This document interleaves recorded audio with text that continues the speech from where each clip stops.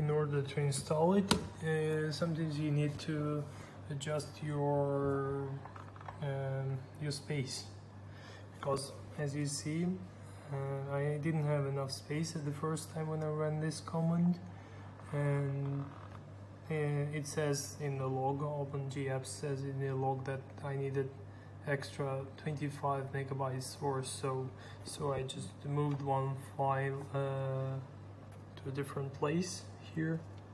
First I collected information about the size of each huge file, and then I moved this package over here to this directory on SD card, and then I reboot it and I can install it right now. Let me check the result, and it's done. So we can reboot and then check whether it's installed or not.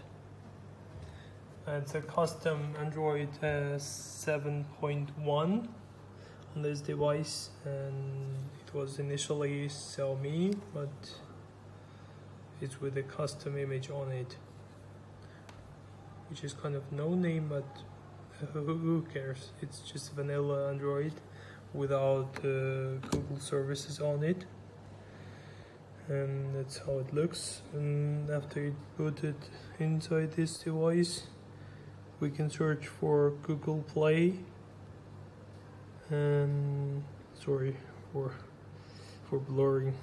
Yeah. Fortunately, it's quite slow.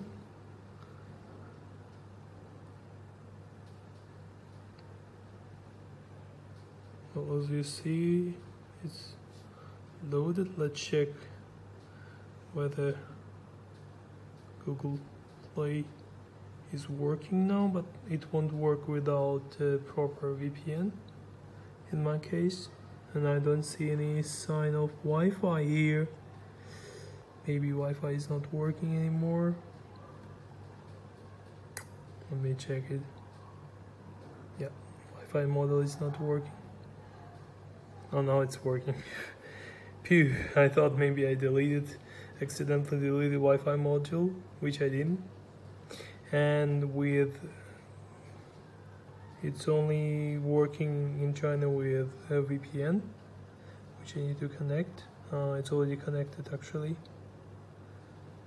Okay, and after it's connected, I can go to Google again, and before I couldn't prompt it. Even if I install this Google Play app, you cannot open on Chinese devices without pre-installed Google apps.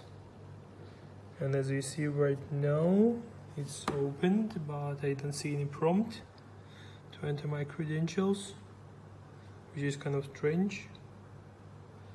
Anyway, I kind of installed it, but it's not kind of working. Unfortunately, I don't see any. Oh, there it is.